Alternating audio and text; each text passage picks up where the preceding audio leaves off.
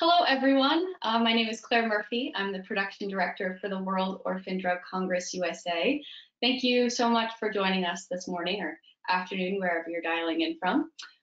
So we're excited for today's discussion, which is brought to you by Certara Cell and Gene Therapy, and is the third in our series of the World Orphan Drug Congress webinar series for 2021.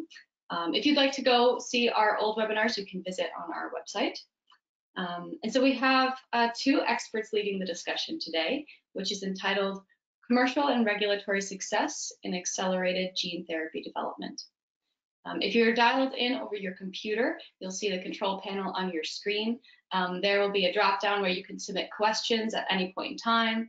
Our speakers will be addressing them throughout the webinar today and at the end. And if you're interested in participating in a webinar in the future, either as a sponsor or as a panelist, please feel free to reach out to a WODC team member for more information. So without further ado, let me introduce to you today's speakers. We have Emily Woodward.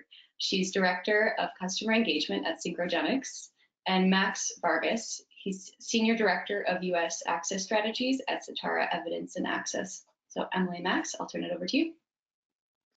Thanks, Claire. So hey, everyone, thanks for joining us today.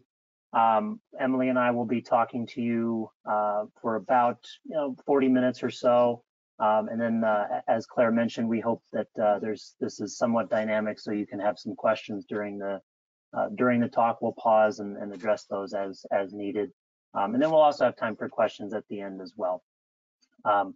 So I'll just give a little bit of a background on our presenters today. First, Emily Woodward, Director of Customer Engagement. And her background is in immunology, but in her professional world has experience, as you can see here, in oncology, autoimmunity, rare diseases, and transcriptional regulation. And myself, I'm Senior Director, US Access Strategy and Account Management with our Evidence and Access group.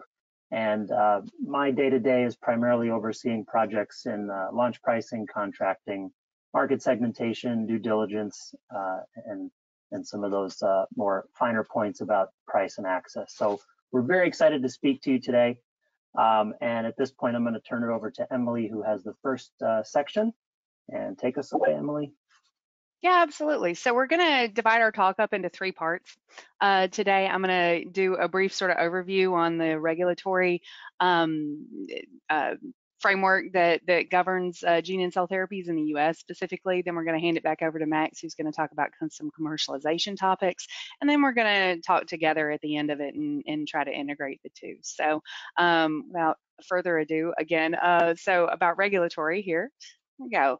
So we're going to be focusing on the US FDA today, and doing a side-by-side of regulations in different markets would be an entire talk of its own. So no disrespect at all meant to Japan or EMA or any other major health market.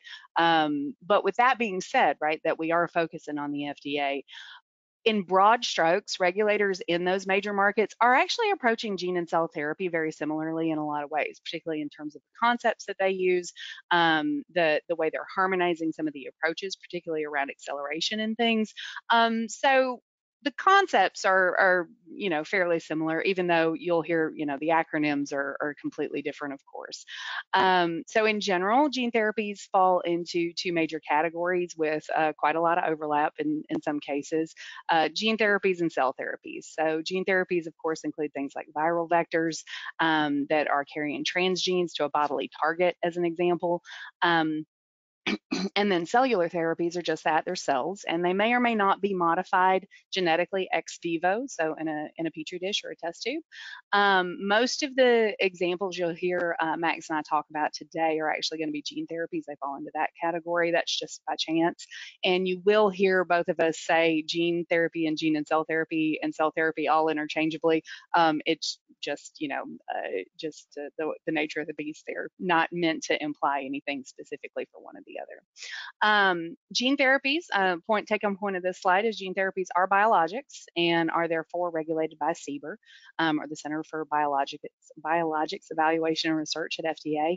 And the review office is OTAT, so the Office of Tissues and Advanced Therapies, which is, I think, an improvement over OCTGT, because you can actually say OTAT. So as sort of highlighted by some of the bullets here up at the top, gene and cell therapies are not at all a homogeneous group of products. So on the next slide, we're going to talk a little bit more about that heterogeneity. There we go. Look at that. Look how smooth that was. So not homogeneous at all, right? Not only are gene and cell therapies different, but within those categories, there is quite a bit of diversity in terms of the types of products that we're seeing.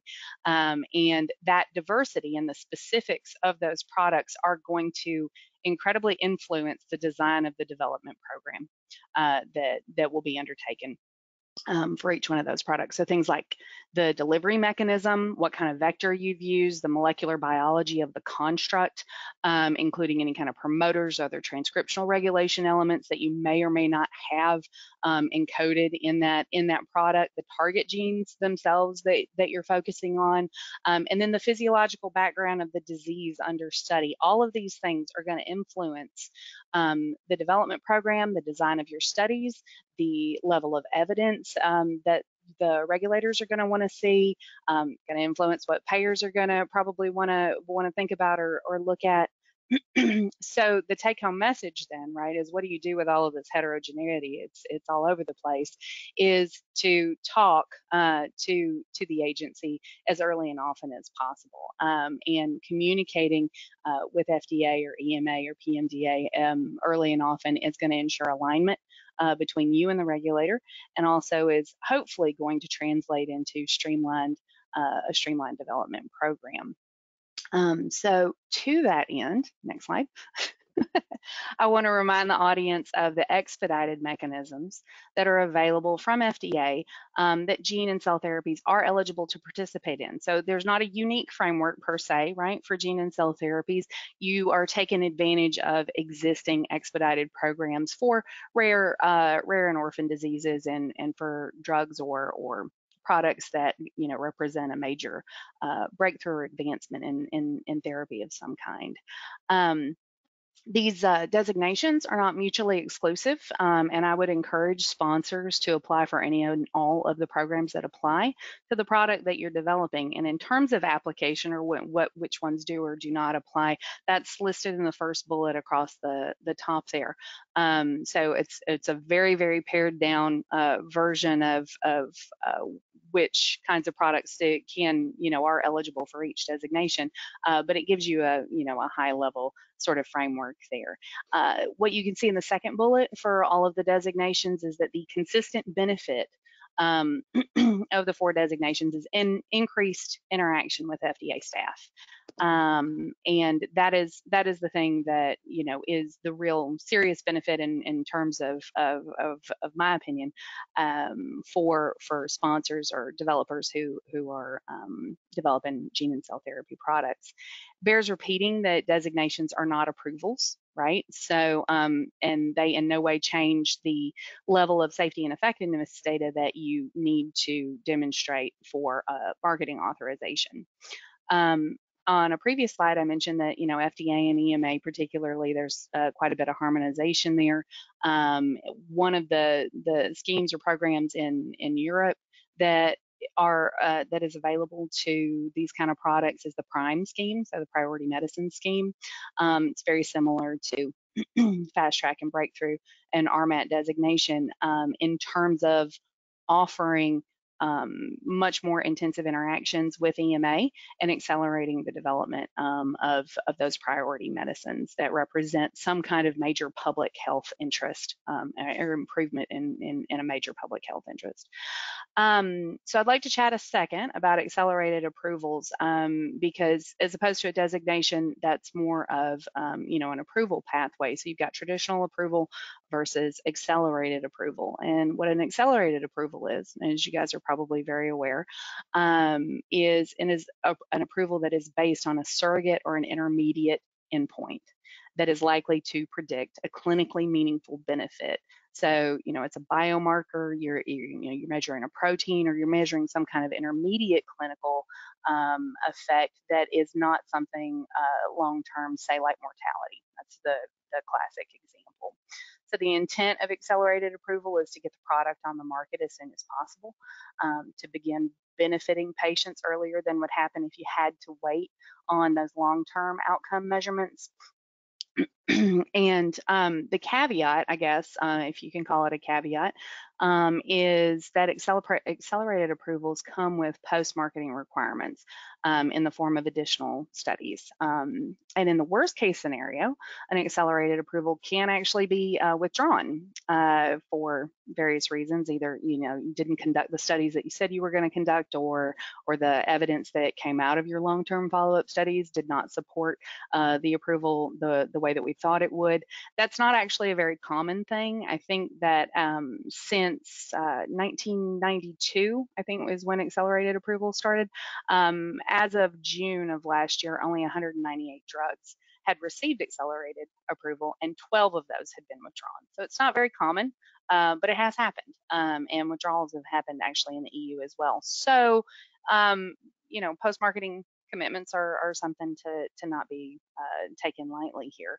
The takeaway, I think, then for the accelerated approval box is that early interactions provided for by the designations that you may receive early in your development program allow you the opportunity to discuss potential surrogate and intermediate endpoints that could be used to support that accelerated approval. And Max, did you have a comment, or did you want to comment on surrogate and endpoints here, or do we want to save that for a little bit later on? Yeah, sure. I'll just mention to the group that we're gonna go through a case study of where this product had an accelerated approval pathway, and basically the regulatory endpoint that was agreed upon for approval with the agency was very much not meaningful to the end users and end payers, and so that created quite a bit of tension within this client company. But it's a story. We'll get to it when we get to that slide. Awesome. So how do we get started? Yeah, next slide. Awesome. How do we get started? Just even coming up with a development program. One really good way is to make use of the available guidance documents that are already out there. That these are all from FDA. There are similar ones from EMA and others. So, and what I've got here is just a sampling, actually. So this is not a comprehensive list of gene and cell therapy guidance documents. It's just sort of a high-level list. And on the left-hand side, what you can see are what I'm calling cross-cutting guidance. So they apply to lots of different types of products. For example, the long-term follow-up guidance, gives quite a bit of very detailed information about how to design a long-term follow-up study. Whereas on the right-hand side, we've got therapeutic area or disease-specific guidances that are, specific to an individual disease. This is actually, I'm going to tell a small anecdote here. When I started 15 years ago, I was developing a stem cell therapeutic for type 1 diabetes, so out of cadaveric pancreatic islets. And to see, and that was before the guidance that you see on the screen there, that was before that came out. So to see that there is now, a guidance for something that I was trying to do 15 years ago is actually pretty cool. And it shows how far the FDA has come in supporting gene and cell therapy products and their development in actually what is a pretty short time.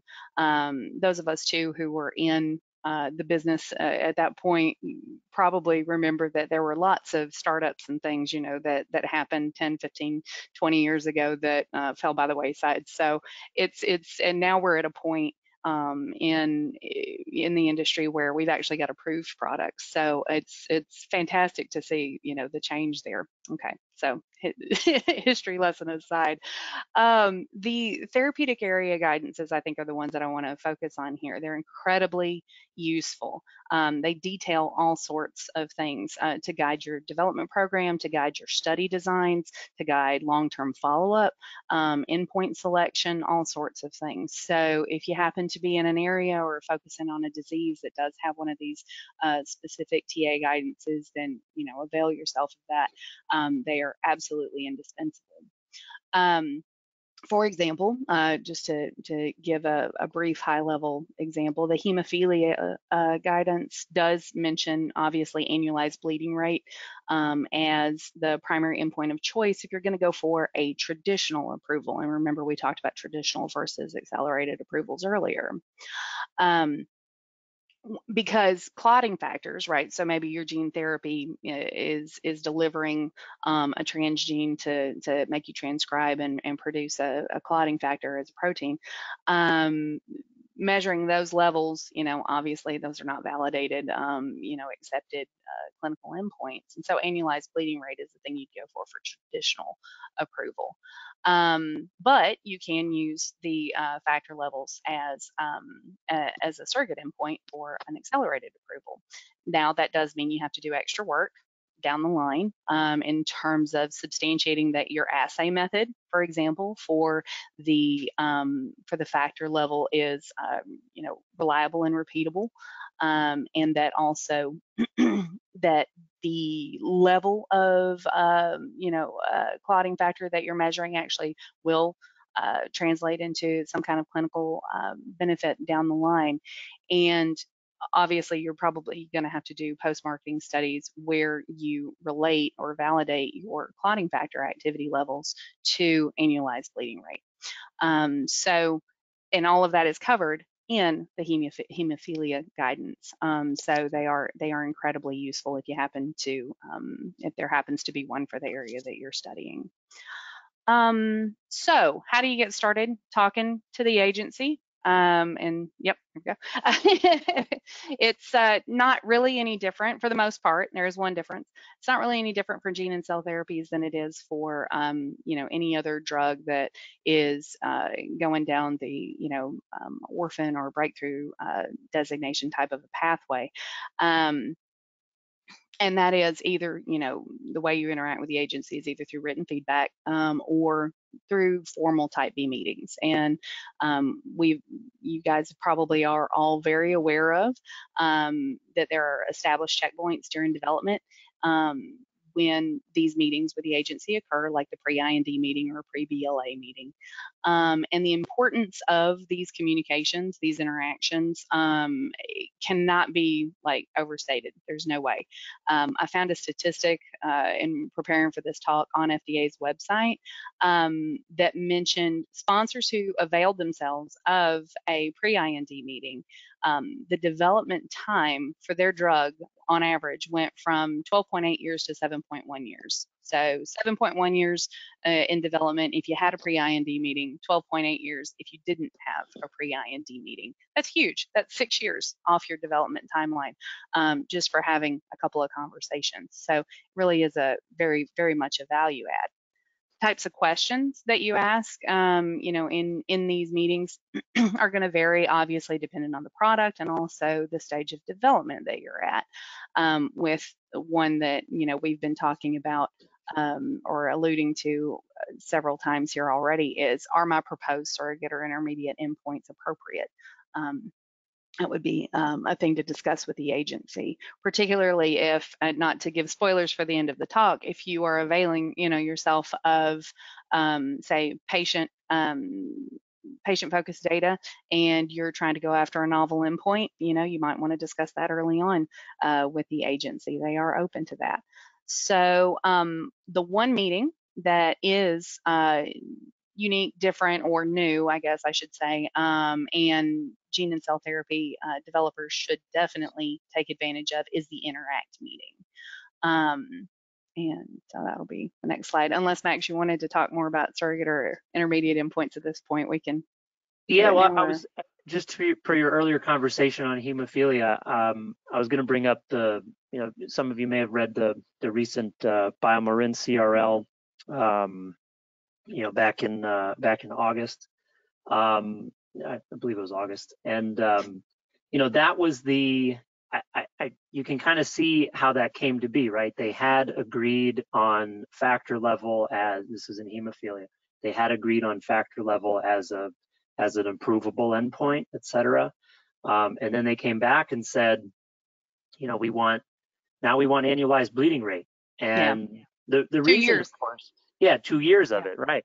And the reason, of course, was that there was that, that dreadful drop off that was sort of, you saw it in the graph and you're like, oh, what does that mean? So, that clearly, provided a rationale for FDA to do that. But I think it really stresses the importance of understanding what those, even if you've agreed on an accelerated approval endpoint, a surrogate endpoint, really have to understand what that means for the ultimate approval and then the commercial implications, which I'll get into.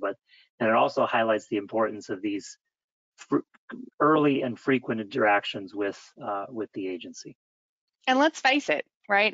There are 3 approved in the U.S. Last time I checked, it could be more. But there are 3 approved gene therapies. So there are more cellular therapies, but 3 approved gene therapies in the U.S. They haven't been around long enough, right, for us to really get a good feeling for durability of effect. And Max's example about BioMarin is absolutely around durability of effect, which is something you can address in long-term follow-up studies, not only obviously for safety, but you can look at efficacy as well. And those would be very valuable data points to nger for several reasons. Let's see here. Yeah, so interact meetings. So let's there we go. So what is an interact meeting? They were established in 2018, so I wouldn't blame you if you hadn't heard of it, but probably I think everybody that's in this industry is pretty savvy now, so you've probably heard of an interact meeting. It wins my personal award for worst acronym ever, but it's so 2018, and the SOP or FDA's SOP for how to develop a briefing package for an interact meeting actually only came out in 2020.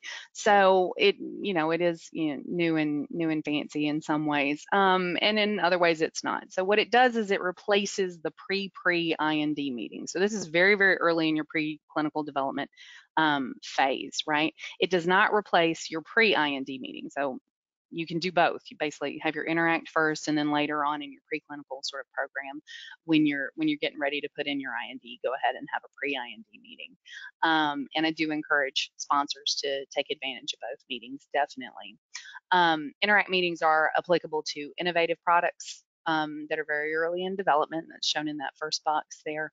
And what it means is, if you read through, the guidance and and FDA's SOP, if you have a platform, right? So you have a delivery mechanism or a liposome or a vector or something like that, so a platform, but you don't actually have a therapeutic product that you're looking to develop, then you're probably not going to get an interact meeting. And probably what you need to do is go for a CAT meeting instead.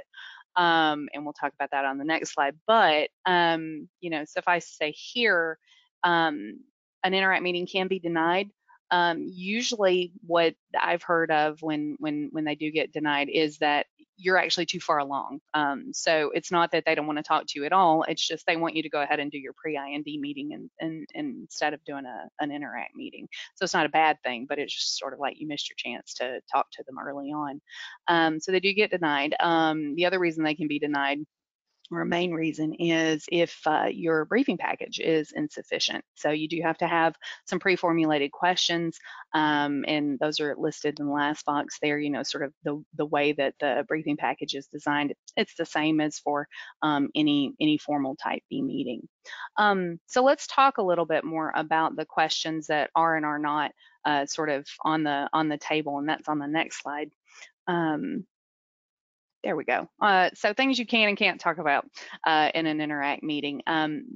FDA is very interested in talking to you about, CBER specifically is very interested in talking to you about specific hurdles to your CMC development, for example. So product specific hurdles and the design of some non-clinical studies that are proof of concept or biodistribution and very, very early non-clinical type of studies. If you go to them and in your question list, you're trying to talk about definitive farm tox studies, for example, or you're really trying to hammer out the design of your first in human trial, they're probably, you know, going to say, nope, that's later, that's pre-IND stuff to come back to us later on when you're ready to talk about that. Again, and as I mentioned on the prior slide, if you have a platform and not a product, then what you should be looking for is a CAT meeting or a CBER Advanced Technologies team meeting. That's the first block of bullets in the red box there. So that, yeah, there we go. So that's really, that's what those are for. You can have both if you're a developer that has a platform, a really innovative platform, and you're going to be going for a particular, disease target and a specific product. There's no reason you can't do both. But that is sort of the delineation between the two and where the remit falls for both groups. So one point I haven't touched on yet, we're going to briefly do in the next slide, is the importance of CMC development. Now, I am not a CMC specialist at all. If we've got any CMC questions that pop up after the talk, I'm going to have to refer you to one of my colleagues. But what I do know and what I have heard over and over again from CBER representatives, including Peter Marks, is it is so important to tackle CMC issues early, head on, and get them out of the way. Because, I mean, let's face it, in some cases, you could see efficacy after one dose, right, of your gene or cell therapy. So your development timeline is shortened, but your requirements for CMC data are not at all reduced, right? So you have to pack all of that in to a very, very short amount of time. And the worst thing I think that could happen is you get to the end of your pivotal data collection, you know, the end of your phase 3, and you don't have a product that can go on market. And that would be regrettable. and I think that that's something that CBER is very concerned about. So they're very happy to talk about CMC hurdles early and often. Another reason to talk about CMC early in development instead of sort of waiting is because, rather I should say, limitations in production capacity, for example. So maybe, you know, you're developing a viral vector or some kind of liposome or something that has a construct in it, and you can only get a certain amount of it out, you know, in every batch. That's going to impact how you design your clinical studies. And you may have to have a conversation with the agency about characterizing doses that are actually feasible as opposed to the doses you might want to characterize. Could you, you know, if you could make as much as you could possibly make. So there's lots of reasons to start talking about CMC early and often. And okay, I think that's it for that. Yep. I think it's over to you, Max. Thanks, Emily. So now we're going to talk about some of the pricing, access, and reimbursement considerations that gene therapy developers will have faced and will have to face going forward. So here, as I mentioned, that story at the beginning. So I'm going to tell you a story here.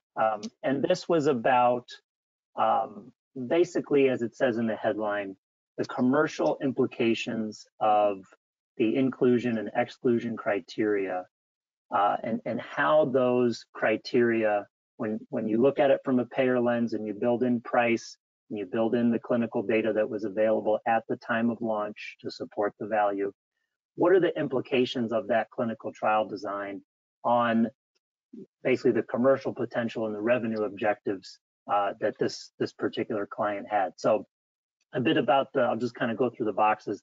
The client was a global biotech, rare disease focused. And with regards to this particular compound, this particular product, they had very clear revenue objectives that, you know, were, you know, they're flexible, but you know, those objectives were generally set by the company. And also the clinical trial design had been already kind of worked out between the company and and the agency. The issue was that the commercial implications, as I said before, had not really been assessed. The implications of the clinical trial design and the clinical trial strategy there had not really been assessed from a commercial perspective. So what happened here was that the commercial leadership of this company said, you know, I look at this trial design, I look at my sort of aspirational forecast, I look at what I'm thinking in terms of price and access coverage. I just want to make sure that with this design, at this time of launch, because this was an accelerated approval, so surrogate biomarker, something we've been talking about before, I want to make sure that this particular data package will be acceptable, reimbursable, with, you know, modest access controls and so forth by the payer community to basically allow us to gain the revenue we need to support continued development here. And so what we did was we worked out some clinical trial designs and options really, and assessed them across a fixed set of prices with the payer stakeholders in the U.S. and basically found that, you know, there was because the inclusion and exclusion criteria were overly restrictive and basically really narrowed the population to show a benefit. Again, this was okay with FDA. That had already been, you know, been agreed. But that kind of trial and the data that would create was not supportive of the price that or set of prices really that the commercial team were kind of thinking in the as a range. So then the question, of course, becomes, okay, well, if this is our data package at launch, we only have data on the surrogate endpoint. There, you know, something has to give because it's a bit of a tug of war. We either change the trial design and get FDA to agree with that, and you know, maybe broaden the inclusion exclusion criteria a bit, or we relax on the price a bit. And you know, there's a relationship there, so that's what we did for this company, was basically help uncover that relationship and find a middle ground between clinical and commercial, such that they went back to FDA, amended the trial design. Commercial was happy because it was, you know, it was evidence-based, right? I mean, it was evidence-based assessment of their clinical trial design to achieve the revenue objectives that they had. So it all worked out in the end, but there was a bit of a battle there between clinical and commercial. Very professional battle, very you know, very no blood was spilt, but it was an interesting project because it really highlighted how those considerations that you can sort of make and sort of de facto decide upon very early in development can ripple through all the way through to your commercial potential down the line. So this slide kind of illustrates a bit more about that concept. So, you know, you have in your trial population here, you have an indicated population, which you think, you know, you kind of go back and forth with FDA on what the indication could or should be, but your actual enrolled population is a subset of that in most cases, with some criteria, et cetera, et cetera. And that's a discussion, you know, between the manufacturer and FDA. Now, in the case of it's particularly acute in the case of accelerated approvals, where the data to support the value at launch is it's really only surrogate, right? You haven't formally shown a clinical benefit until you do those post-marketing commitments that Emily talked about. So in the face of that sort of paucity of data, combined with the very high prices that we all know these things are going to command, that basically forces payers to clamp down a bit and say, well, you know, your reimbursable population, from my perspective, is really only going to be your enrolled population. And that was the issue with the story I mentioned on the prior slide, that it just those two did not align from a revenue perspective. So what do you do about it? I mean, and the bullets on the bottom kind of talk about what some of the questions that the payers are thinking about when they're assessing here. We brought up durability already with the BioMarin example. And that's really what they're looking for, because again, you're asking for a big an initial outlay of money with benefit that is extended over many years.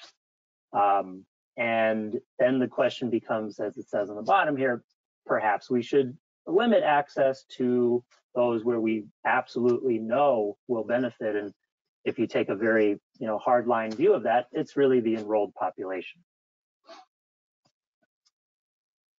So,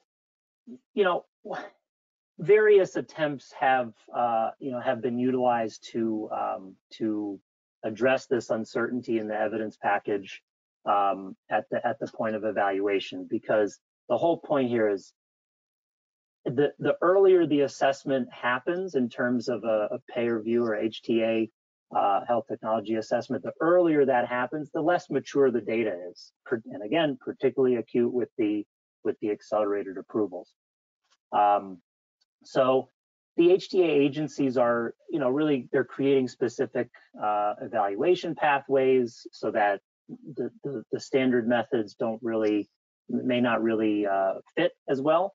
Some of you may remember the ICER evaluation for Zolgensma that was cost effective at over 2 million, which showed that a lot of these gene therapies, if you think about it just from an abstract perspective with lifetime benefits, could be cost effective at very high prices, still be cost effective at very high price points.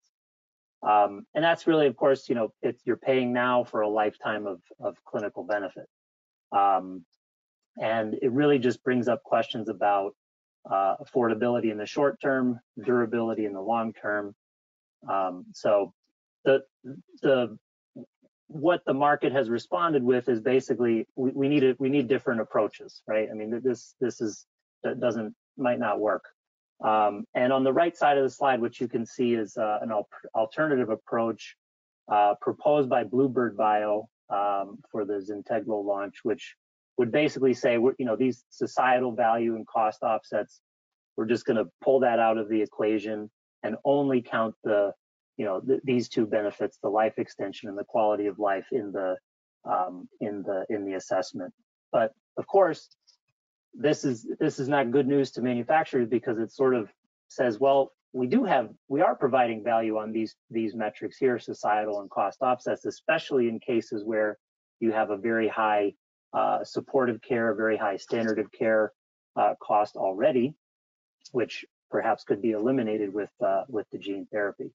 It's still, even with this, still may result in very high cost effectiveness, or prices that are very high but still hit the cost effectiveness threshold. So basically what we're saying here is, there has to be some change and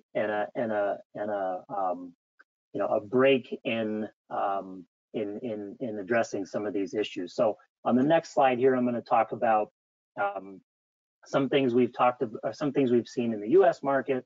I'll contrast that with some European approaches, and then we'll kind of bring them together in a minute or two. So, on the U.S. side, they have these main concerns here on the left: actuarial uncertainty, therapeutic performance, and payment timing.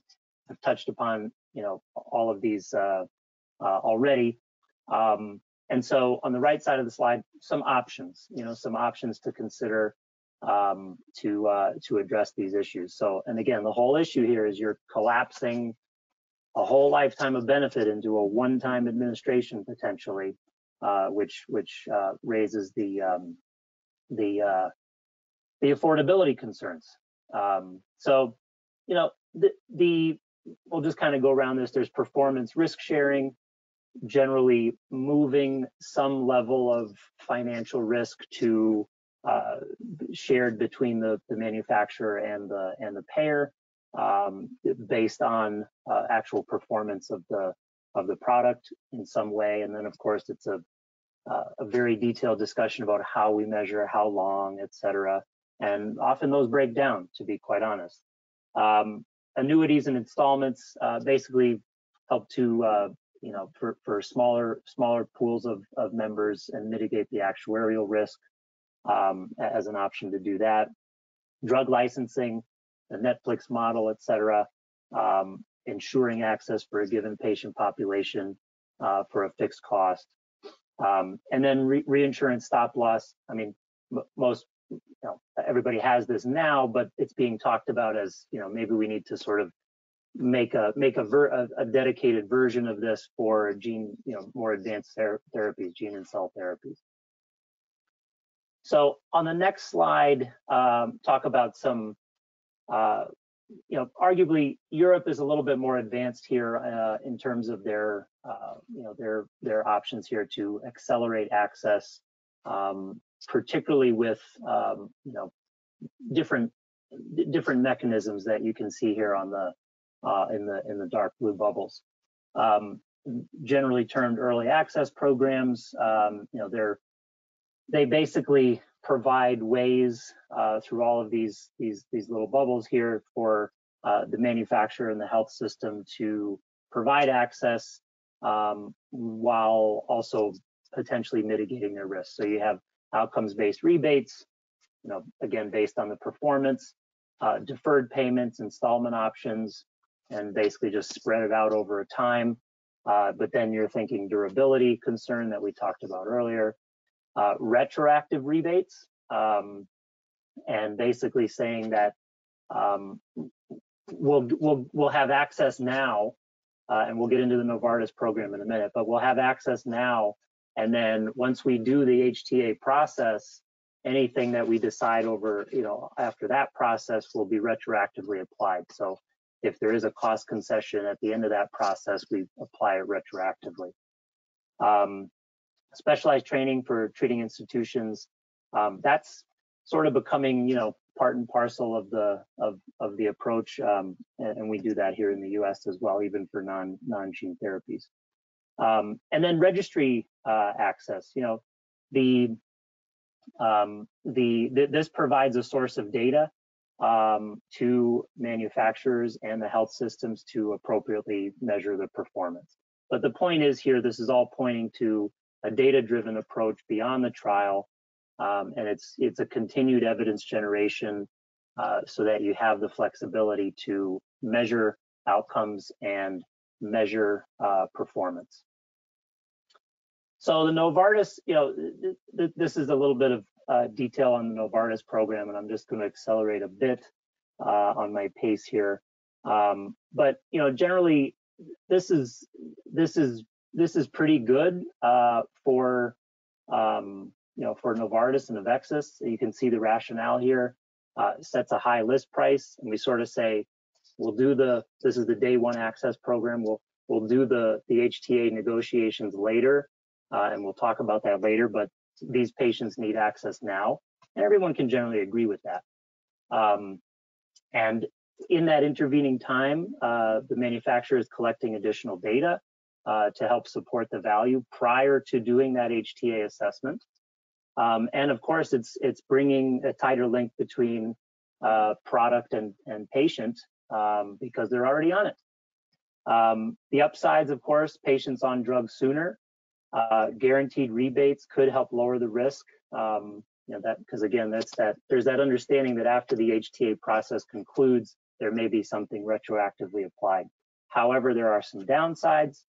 The budget impact is still immediate, and it sort of impacts the ability to negotiate because you've already got patients on drug. And then imagine if those HTA negotiations resulted in less favorable access than they had on day one, there would be substantial pushback from the patient community. So I'm going to skip this slide, just a few quotes from some European payers on this, but just in the interest of time. Successful payer pharma negotiations in the context of gene therapy centers around these four major components. value definition? Do you agree on the concepts of value and the tenets of value for this product, for this patient population? Some level of risk sharing, and there's a whole spectrum there, but some level of risk sharing has to be a part of it because of the affordability and durability concerns that we talked about. Health system affordability, just thinking forward about all of the benefits to having patients on these innovative therapies, and sort of bringing that back into the definition of the value. And then real world evidence, because all of this is going to be, these are usually small populations, at least now. And so the clinical data is often, fairly modest. And so collecting real world evidence is very important once it's in market to substantiate the value and continue to substantiate the value over the lifetime of the product. So at this point, our next section here is going to be on integrated gene therapy development, and really just a couple of points on where we see we can sort of harmonize between the regulatory process and the commercial implications, and really come together and have a differentiated approach. This slide I'll just breeze through. It's just to say that yes, we have few gene therapies, but we won't very soon. We will have many. And therefore, you kind of think about it as sort of in the orphan drug space when those were new. It's non-competitive, right? That's kind of by definition. But as we look at these are just some screen grabs from pipeline reports. These not only will gene therapies in general grow, but gene therapies for similar indications will grow, and then creating a competitive environment. So, as I said, very much like we've seen in the orphan space. Now you have multiple drugs for very small populations, so they have choice, and choice means competition. This is another case study about sort of bringing in some of that commercial thinking very, very early. So I just want to impress upon the audience, there's no early, if you think this is, there's no too early time to start. Basically, they had a product or platform really, lentiviral vector, efficiently deliver RNAs in vitro and in vivo. Okay, so they have a technology that can do that. And then it's like, well, great, what do we do with it? So the leadership kind of wanted to assess this from a commercial perspective first, and then get into the sort of more technical and feasibility approaches after that. So what we did was multi-step sort of filtering process, looked at over 200 indications where RNA expression would lead to a therapeutic effect. You select those based on some criteria. We got it down to 25, and then further evaluated using some more commercial and competitive filters, and then developed sort of some draft product profiles for some indications that were kind of split up into gateway indications based on feasibility and value indications based on ROI, and then brought those potential products through to testing with the relevant stakeholders. So what did they derive out of this? The client and their investors, primarily, this was a pretty early stage company, as you can imagine, so their investors were heavily involved. I think it gave the investors a lot of comfort that there had been this commercial rigor established all the way very, very early, so that they were confident that anything that gets brought forward is going to have at least has some level of commercial assessment already built into it. So, Emily, over to you. Yeah, so there's this, Max has already touched on, never too early, right? Never too early. And there's this concept in medical devices and software development and other areas that I've been in before, which when I transitioned into pharma, I realized, well, it didn't seem like it was thought of in the same way. And what is that concept? It's the concept of your end user inputs, right? So I think what Max and I are talking about and going back and forth here and trying to encourage is, talk to your patients, talk to the regulators, talk to physicians, talk to payers, and integrate all of those end user inputs. Those are the folks and the groups that are going to be your consumers. Integrate those into very early, even TPP development. Get it so that all the data that you are going to be collecting over the course of your development program is aligned, and all going towards the same goal, which is, getting approval for a very specified endpoint that's going to satisfy as many folks as possible. I mean, you can't please everybody, but that is sort of the goal. I think that and the concept or the framework that Max and I are proposing here or trying to push. So we as developers, we're very conscious of having to meet various requirements, but I don't think that we generally think of our patients and caregivers and physicians and everything as end users.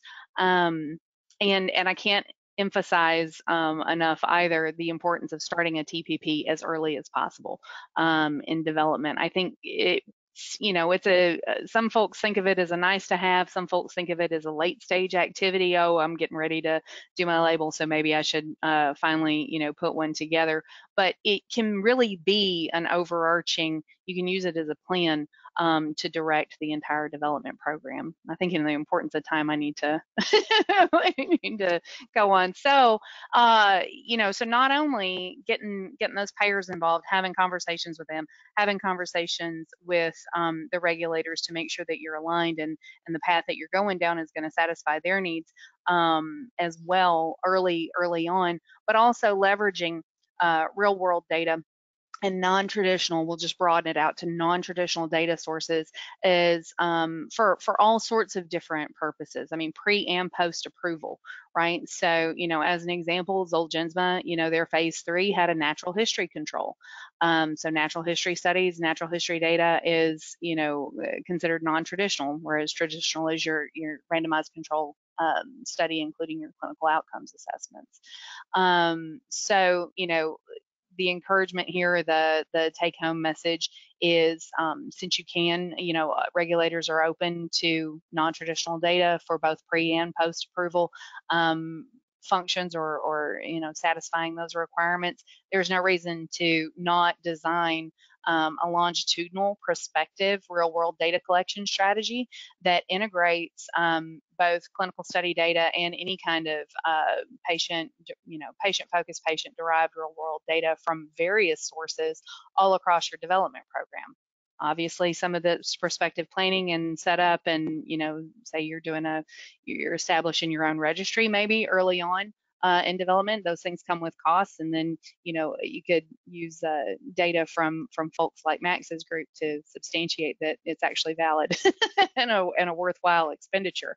But if you have that real world and clinical trial data sort of prospectively designed such that it can all work together and in concert, it's just going to strengthen your application packages and strengthen your value proposition. And it is worth noting that any kind of data, no matter traditional or non-traditional, whatever, needs to be collected with the same kind of methodological rigor that you would have employed in a traditional randomized controlled trial. I just have to say that as a scientist and a data person. So, Emily, there's a question from the audience here, so I just want to. Okay. Get that. Yep. So, question is, for gene therapies in the U.S., do you expect the enrolled population to always be the reimbursable one from a payer perspective, or could we see expanded coverage in the future? Assuming price concessions or performance outcome-based agreement.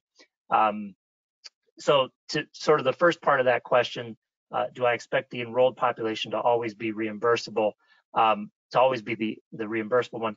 Definitely not. I mean, as I alluded to, it's most acute during the when you have an accelerated approval, because the payer has some real good logic to stand on there and say, look, you have not demonstrated a clinical benefit in these patients, and that's part of your post-market commitment, and that's fine. And I understand I also have to, treat patients and provide access to innovative medicines and so forth. So the access will be sort of limited to that enrolled population where you have actually shown the benefit. But if it's not an accelerated approval, and there is, there is a more relevant, clinically meaningful endpoint that's available at launch to support the value. That scenario I went through is probably less likely. But the second part of the questioner's question here is really related to where do we see these things going in the future? Like, should developers, if I could broaden it a bit, should developers assume, just as a standard, that they're going to have to either have price concessions or some level of outcomes-based agreements? That's a big one, and I think that in terms of the overall commercial planning, it should definitely be assessed. Outcomes-based agreements are not, they're not amenable to every single area, every single patient population, indication, et cetera. So it's a piece of the commercial strategy that should certainly be assessed, but I'm not sure that it's going to be applicable, to every. Otherwise, frankly, we would have seen more of them already. And Max, one of the things that I've heard from patients too is a mirrored complaint. That I've heard several patient groups, voice concerns that, well, you're only enrolling this very small, very, very restrained population, but there are so many more of us who are putting our hands up and we're willing to, to receive this drug, but they feel like they can't get it and that they're being excluded because their disease isn't severe enough, or they don't have, they don't meet one of the inclusion or exclusion criteria. So it's interesting that, it's almost like the payers and the patients on that one are going a little bit more in parallel. Yep. And just in the interest of time, I'm just going to jump to this one. Sure. Couple of as we look across the development timeline here, we really see this as 4 parts. In the early phases, you're identifying value, and down here are some commercial, regulatory, and then patient-focused recommendations to do that.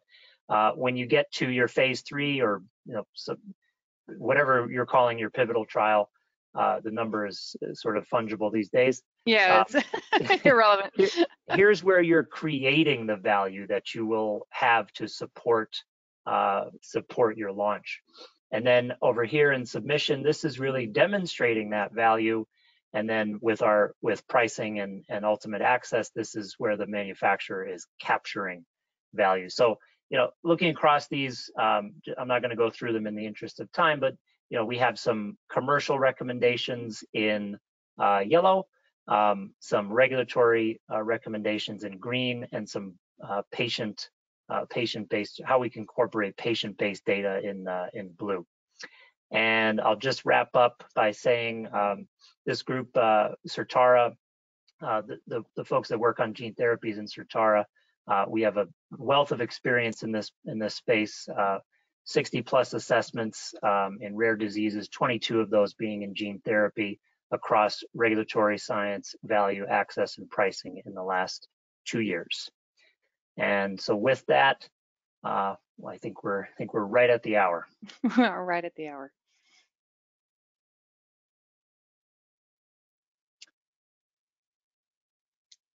I did get a question, if we have time, Claire, for one about long-term follow-up. Somebody did ask about that. I was just going to mention that there is an entire guidance on long-term follow-up recommendations, and the general recommendation can be up to 15 years for viral vectors that integrate into the genome, or if they go latent. FDA would like to see about 15 years for those as well. Definitely if it edits the genome, that's pretty much a 15-year follow-up, or for microbes that might establish a persistent infection if you're using a microbial vector. It's the generalized recommendation is about 5 years for AAV base vectors. So, but there's an entire guidance on that as well. Lots of recommendations. So. All right, wonderful. Well, thank you both so much for this robust discussion, and thank you to everyone that tuned in, and have a great Friday, great weekend, everyone. Thank you again, Emily and Max. Thanks a lot. Cheers. Bye.